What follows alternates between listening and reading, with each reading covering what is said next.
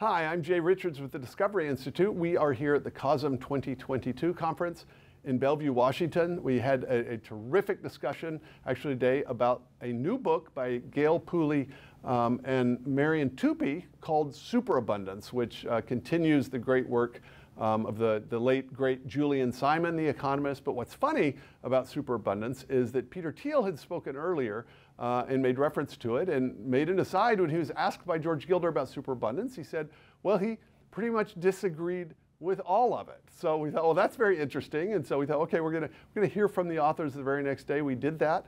And I am joined by my friend and colleague, Gale Pooley, who is a professor at BYU Hawaii, and he's also a fellow here at the Discovery Institute. Gale, good to see you. Good to see you, Jay. Okay, so first of all, so tell people, first of all, what did Peter say in his talk? And then what would you say to respond to it? Well, Peter just said, you know, I don't agree with the book at any level. At any level, yeah. So that you need to put that on the paperback. Yeah. I was like, thanks, Peter. You're going to increase our sales because now people are going to be very curious about what you don't agree with. Yeah. So, look, Peter Thiel's a brilliant person, a lot of respect for his achievements, but we really have a difference at three levels. Okay. And there are three different dimensions. And the first dimension is, Peter, how do you define human progress? Okay. You seem like you have this kind of utopian view of atoms and energy and medicine. You know, if you have a utopian vision, you can never grow fast enough, and you'll also never achieve your objective. So that's the first kind of issue that Jordan Peterson makes this observation. He says, you know, you should compare yourself to who you were yesterday, not to who someone else is today. And it's like, to paraphrase him, it would be, you should compare yourself to who you or your parents, your grandparents were, not to utopia. That's right. And this is, in my book, Money, Greed, and God, I started with this. That, look, if you compare real human societies and economies with Nirvana or the Kingdom of God, well, they all look bad, right? It kind of flattens out the differences. You compare them to the live alternatives. So we define human progress as how much time do you have, an ordinary person, in your day to be able to do the things that you would like to do? How much time do you have? And so that's the first difference. The second difference is how do you measure? And Peter measures in money, and we measure in time. Okay. And you know, the problem with money is, or the difference between money and time is you can't inflate time and you can't counterfeit it. So being able to move from thinking in atoms and money to thinking in really thinking in time and knowledge. It's really the difference between our age and the Stone Age is entirely due to this growth in knowledge, as George Gilder would say. So we have exactly the same amount of time as our distant ancestors and our fellow human beings around the world. What we have is a great deal more knowledge. Right, a great deal more knowledge, and what that's really allowed us to do then is have a lot more choices about what we can do with our time. We have this perfect equality of time every day. Everyone gets 24 hours a day, and you can't buy time. No. If you could, Elon Musk would never die. right? So you'd have a lot of time. We can't buy time, so the question is, well, what do you get to do with your time over time?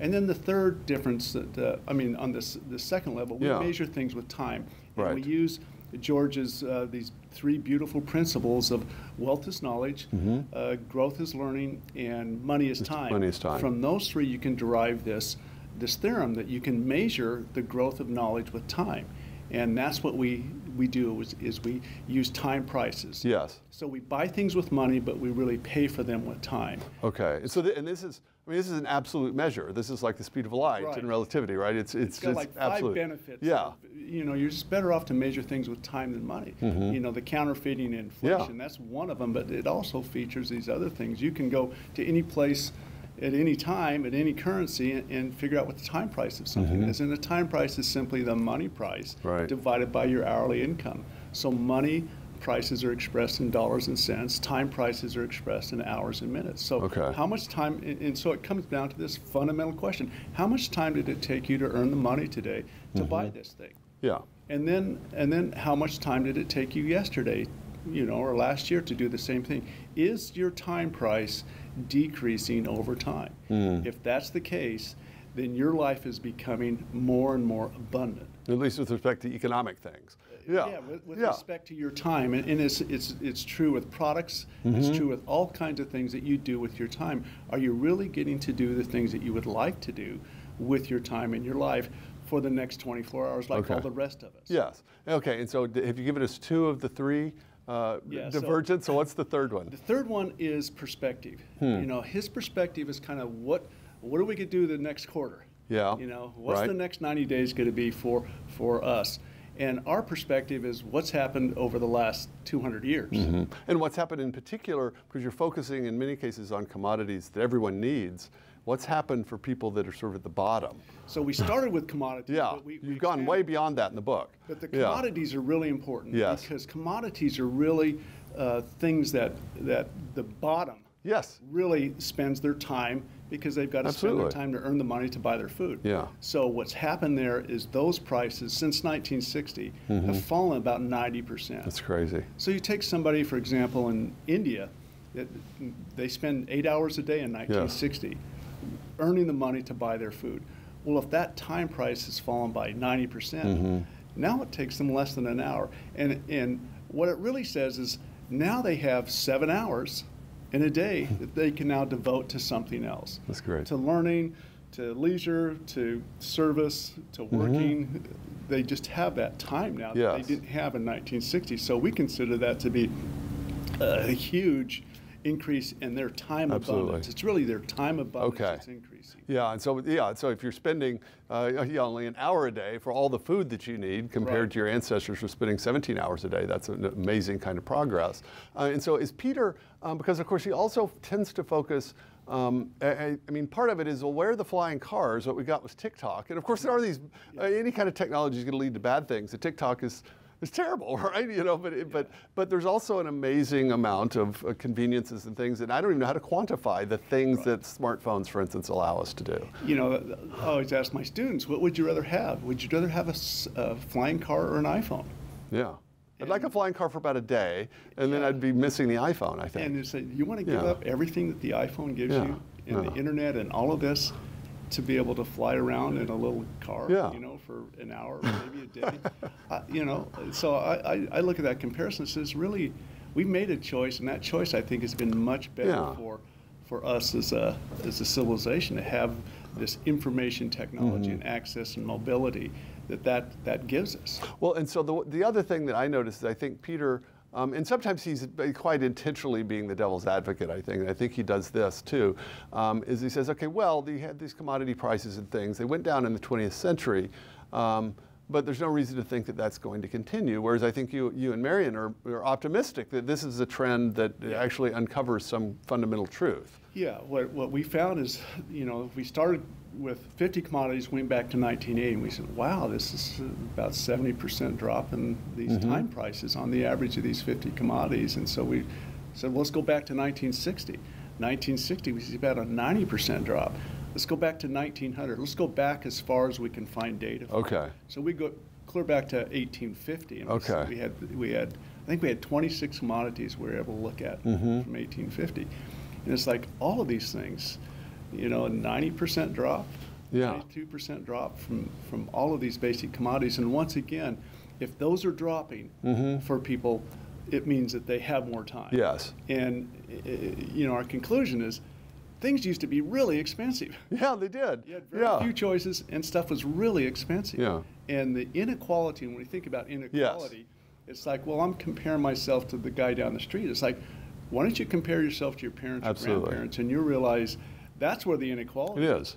And I think of those people, they earn less and they sacrifice more so we could have more and earn more. Yeah, that's right. It's like, that doesn't seem fair. That does, that's right. I know, but it's the reality is, I think honestly, everyone needs to read Superabundance, if for no other reason, because we tend not to be grateful. We tend not to cultivate an attitude of gratitude, and it's easy to notice the bad stuff that's happening in the present, and you need a historical perspective, I think, to be able to realize where we've come, and a way to understand the comparison, and that's what I think Superabundance does. Yeah, you're exactly right. I think that, you know, what I found is that I'm doing the research and like all these things that I'm looking at, it's just like there would be nights that I would just have this overwhelming profound gratitude for how abundant this planet is today and how much we enjoy. And at the same time, we have population that's doing this. Yes. That's the other key thing. It isn't just that we've all gotten rich. It's we all got rich, and there's a lot way more of us. There's way more of us than we got rich. So how do you reconcile those two if you are thinking in atoms? Yeah. That we have a finite number of atoms. Here's the pie. We keep adding people to the planet. All the slices are getting smaller, and we're all going to starve. Well, the issue is economics is not about atoms. Right. Economics is about knowledge, and we make these atoms. It's interesting because when you add knowledge to atoms, that's when they become abundant and valuable at the same time. So you get a lot more of them, and they're a lot more valuable because this knowledge is not subject to the laws of physics. Yeah. And George's idea that wealth is knowledge, well, it's knowledge that we should be thinking about. That's really the measurement. That how do we give people the time and the resources to get on learning curves that allow them to discover knowledge and then share it, and then we all consume it. And it has this other feature that when I share knowledge with you and you consume it, knowledge doesn't. No. It doubles. It's non-rival. Right. Yeah. I didn't eat it up. Now you know it. You Absolutely. tell me something. Now our knowledge is doubling. Yeah. So we get this effect where we treat one another as collaborators in the search for knowledge versus competitors over atoms. Yes, absolutely. So I think that's another thing that kind of an insight that we found that, wow, look at this, what's happening. Yeah. So people with a freedom to innovate is kind of this key that allowed us to do this. Now, we make no guarantee or no claim that this is going to happen into the future. We simply say, look what we've accomplished over the last 200 years. Yeah. Because we had these institutions of freedom and rule of law, and people began to have respect for one another and tolerate one another's differences. But it really said, look, if you give me the freedom to go experiment and I give you the freedom, we can both make each other rich. Exactly. Yeah. Well, that's a very good note on which to end this. Gale, it's good to see you. Good to see you, Jay. Thanks so much for joining us. I'm Jay Richards with the Discovery Institute, and we are at COSM 2022.